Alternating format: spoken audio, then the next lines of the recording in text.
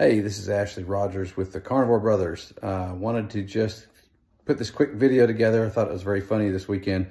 Went to Walmart just for a standard American grocery run. Something I would have done typically in the past. Our family would have done all the time. You just can't, you go to pick up a few things, you end up getting a few more things, and you know, you're in and out of there with $75, $100 purchase without even thinking about it, and then realizing you didn't really get a whole lot of anything. That happened this weekend. I also wanted to compare it to the new way I shop and see which one you think might be better. So have a watch at this video, see which one you would rather.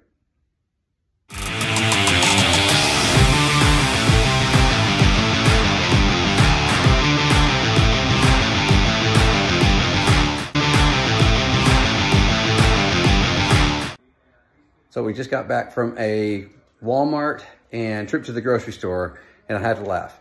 Little comparison. This was the old standard American diet way of eating because my daughter had to get some things for one of her soccer teammates and a few little odds and ends of groceries that we did. But I want to show you the difference in our haul. I got some more steaks for the next few meals for my wife and I, and my daughter, who's going to have a steak with us as well. But very interesting when we compared the costs. Check this out. So we got some Gatorade, some dried apples, and I had some fruit. So we had some, this is again for my daughter and her soccer teammate. We had some strawberries, got some grapes. Had to get some whipping cream for a carnivore ice cream that my daughter's gonna do and enjoys making. Some veggie straws. Had to get the snacks for her soccer teammate. So we had M&Ms, Airheads. We had some cumin that we needed actually for a different recipe, and some dark chocolate chips. Kind of just a standard grocery run. Had to buy some odds and ends, some groceries. I think it's very interesting. Total amount came to $73.31.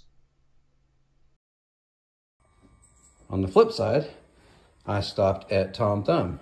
I got us some delicious looking ribeyes, some better than others, but all pretty good. There's 3 in each pack, so we got 12 kind of 1-inch thick ribeyes right there.